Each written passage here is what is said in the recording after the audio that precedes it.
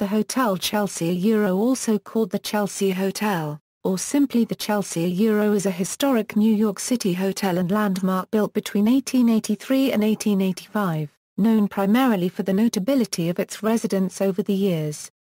The 250-unit hotel is located at 222 West 23rd Street, between 7th and 8th Avenues, in the neighborhood of Chelsea, Manhattan. The building has been a designated New York City landmark since 1966, and on the National Register of Historic Places since 1977.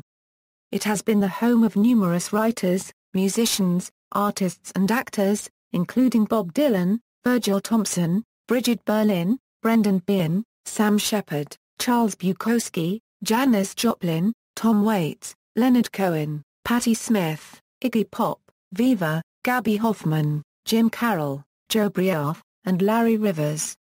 Though the Chelsea no longer accepts new long-term residencies, the building is still home to many who lived there before the change in policy. As of August 1, 2011, the hotel is closed for renovations. Arthur C. Clarke wrote 2001, A Space Odyssey while staying at the Chelsea, and poets Allen Ginsberg and Gregory Corso chose it as a place for philosophical and artistic exchange. It is also known as the place where the writer Dylan Thomas was staying when he died of pneumonia on November 9, 1953, and where Nancy Spungen, girlfriend of Sid Vicious of the Sex Pistols, was found stabbed to death on October 12, 1978. Arthur Miller has written a short piece, The Chelsea Effect, describing life at Hotel Chelsea in the early 1960s. History: built between 1883 and 1885 and opened for initial occupation in 1884, the 12-story red brick building that is now the Hotel Chelsea was one of the city's first private apartment cooperatives. It was designed by Philip Hubert of the firm of Hubert, Pson and Company in a style that has been described variously as Queen Anne Revival and Victorian Gothic. Among its distinctive features are the delicate, flower-ornamented iron balconies on its facade, which were constructed by J.B. and J.M. Cornell, and its grand staircase, which extends upward 12 floors.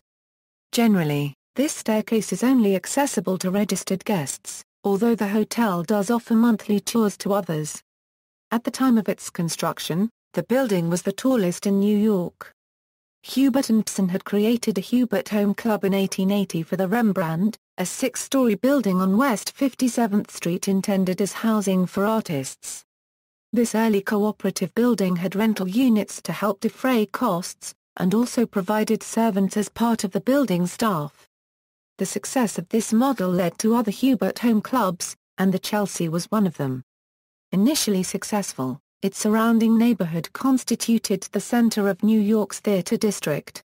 However, within a few years the combination of economic stresses, the suspicions of New York's middle class about apartment living, the opening up of Upper Manhattan and the plentiful supply of houses there, and the relocation of the city's theater district bankrupted the Chelsea.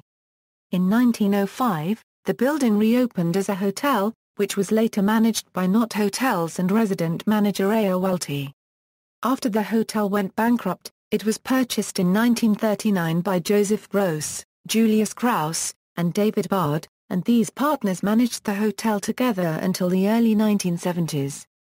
With the passing of Joseph Gross and Julius Krauss, the management fell to Stanley Bard, David Bard's son. On June 18, 2007, the hotel's board of directors ousted Bard as the hotel's manager. Dr. Marlene Krauss, the daughter of Julius Krauss, and David Elder, the grandson of Joseph Gross and the son of playwright and screenwriter Lon Elder III, replaced Stanley Bard with a management company BD Hotels NY. That firm has since been terminated as well. In May 2011, the hotel was sold to real estate developer Joseph Chetret for $80 million. As of August 1, 2011, the hotel stopped taking reservations for guests in order to begin renovations, but long-time residents remain in the building, some of them protected by state rent regulations. The renovations prompted complaints by the remaining tenants of health hazards caused by the construction. These were investigated by the city's building department, which found no major violations. In November 2011, the management ordered all of the hotel's many artworks taken off the walls, supposedly for their protection and cataloguing, a move which some tenants interpreted as a step towards forcing them out as well. In 2013, Edgeats became the Chelsea Hotel's new owner after buying back 5 properties from Joseph Chetrat, his partner in King and Grove Hotels, and David Bistrusser. Hotel Chelsea is now managed by Chelsea Hotels, formerly King and Grove Hotels. Restoration and renovation is underway and Hotel Chelsea plans to reopen in 2016. Notable residents Literary artists During its lifetime Hotel Chelsea has provided a home to many great writers and thinkers including Mark Twain, O. Henry, Herbert Hooke, Dylan Thomas, Arthur C. Clarke, William S. Burroughs, Gregory Corso, Arnold Weinstein, Leonard Cohen, Charmaine Leland St. John, Arthur Miller, Quentin Crisp, Gore Vidal, Tennessee Williams, Allen Ginsberg, Jack Kerouac, Robert Hunter, Jack Gantos, Brendan Behan, Simone de Beauvoir, John Paul Sartre, Thomas Wolfe, Charles Bukowski, Raymond Kennedy, Matthew Richardson, James T. Farrell, Valerie Solanas, Mary Cantwell, René Ricard and Brad Gooch. Charles A. Jackson, author of The Lost Weekend, committed suicide in his room on September 21, 1968.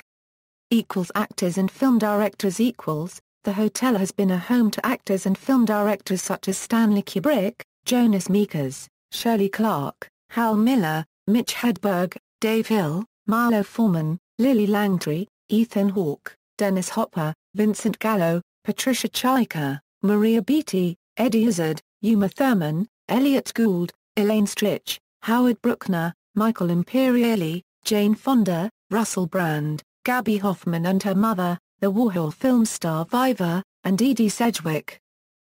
Musicians Much of Hotel Chelsea's history has been colored by the musicians who have resided or visited there. Some of the most prominent names include Grateful Dead, Tom Waits, Patti Smith, Iggy Pop, Bobby Werner Street, Mod Fun, Virgil Thomson, Chick Corea, Alexander Frey, Jeff Beck, Dee Dee Ramone, Johnny Thunders, Mink DeVille, Phil Lynott, Paul Jones, Cher, Henri Chopin, John Cale, Permildith Piaf, Joni Mitchell, Bob Dylan, Alice Cooper, Alejandro Escovedo, Janis Joplin, Bette Midler, Pink Floyd, Jimi Hendrix, Peter Walker, Canned Heat, Sid Vicious, J.D. Stokes, Vivian Stanshall, Richard Hell, Jobriath Boone, Little Annie, Lottie Golden, Rufus Wainwright, Lance Loud, Abdullah Ibrahim Sathimabi Benjamin Jeangi, Vasant Ree, Jacques Labouchier, and Leonard Cohen. Madonna lived at the Chelsea in the early 80s, returning in 1992 to shoot photographs for her book, Sex, in room 822. Musician, gay civil rights icon and Stonewall veteran Stormer Copyright DeLavery resided at the hotel for several decades. Falco, Ryan Adams, The Libertines, The Fuse, Michael McDermott, Melissa Ofdermont, Tim Friedman, and Anthony Kiedis have spent time at the Chelsea. Taylor Momsen's band, The Pretty Reckless, did a photo shoot in room 822 of the Chelsea. British pop band La Rue shot the second version of the music video for their song In for the Kill at the Chelsea.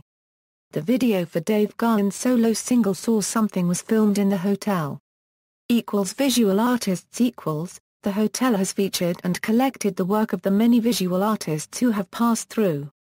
Robert Blackburn, Doris Chase, Larry Rivers, Brett Whiteley, Christo, Arman, Francesco Clement, Julian Schnabel, Ching Ho Cheng, David Remfrey, Philip Taff, Ralph Gibson, Frida Kahlo, Diego Rivera, Robert Crumb, Ellen Cantor, Lo C. Doris, Jasper Johns, Edie Sedgwick, Claes Oldenburg, Varley Myers, Donald Baeckler, Herbert Gentry, Willem de Kooning, Robert Mapplethorpe, Lynn Drexler, Moses Sawyer, Nora Sumberg, and Henri Cartier-Bresson have all spent time at the hotel. Experimental filmmaker and ethnomusicologist Harry Everett Smith lived and died in room 328. The painter Alpheus Philemon Cole lived there for 35 years until his death in 1988 at age 112. Fashion designers Charles James, credited with being America's first couturier who influenced fashion in the 1940s and 1950s, moved into the Chelsea in 1964. He died there of pneumonia in 1978. Warhol's superstars. Hotel Chelsea is often associated with the Warhol superstars, as Andy Warhol and Paul Morrissey directed Chelsea Girls, a film about his factory regulars and their lives at the hotel. Chelsea residents from the Warhol scene included Edie Sedgwick, Viva, Ultraviolet, Mary Woronov, Holly Woodlawn, Andrea Feldman, Nico, Paul America, Rena Copyright Ricard, and Brigid Berlin. Others. New York event promoter Suzanne Barch lives at the Chelsea Hotel. The French-Chinese event planner and consultant in the fashion industry, Man Luo Liang, has been residing in the Chelsea since the 80s.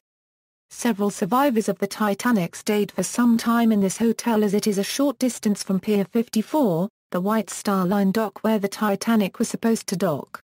The Chelsea was also home to many sailors returning from their duties in World War I. Ruth Harkness, an adventurer naturalist who brought the first lived giant panda from China to the U.S. in the 1930s, stayed at the Chelsea Hotel after her return to the States. Brendan Behan, Irish playwright, whose plays, such as The Queer Fellow, The Hostage, and The Borstal Boy ran on Broadway, stayed at the Chelsea for 8 months at the invitation of manager Stanley Bard. Writer, investor, and entrepreneur James Altucher lived at the hotel in the mid-1990s.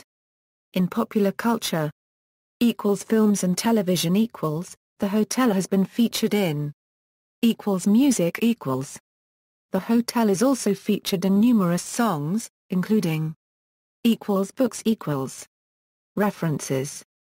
External links. Chelsea Hotel New York architecture images, 360° panoramas of Chelsea Hotel before 2011 2012 renovations. Chelsea's new proprietor Wall Street Journal, Ed Hamilton, one of the last Chelsea Hotel bohemians. The Somerville News. January 30, 2013.